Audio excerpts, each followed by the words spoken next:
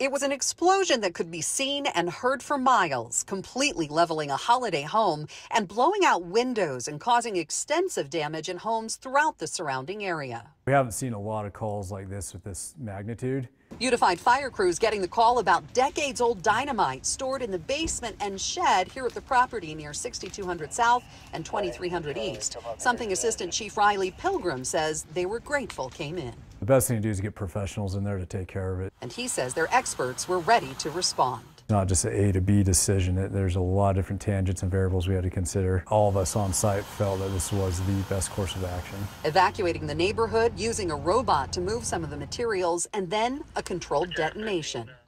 First off, let's get one engine on the circuit. He says there were also flammable chemicals on the property and other hazardous materials to handle. The risk to the public was the priority. And the timeline was as quick as we can get this done, but safely. He says what you see in this video UFA released Monday should detail the painstaking process they went through for some 20 hours as they tried to take care of the problem while protecting human life, both in the community and first responders. The challenge that we had is we knew it was there. We just didn't understand the quantity that actually was on site. Obviously, extensive damage was done in the blast, but no one was injured. We had dozens of responders there over the duration of that incident and no injuries to us, the public, and that was obviously the best outcome we could have asked for.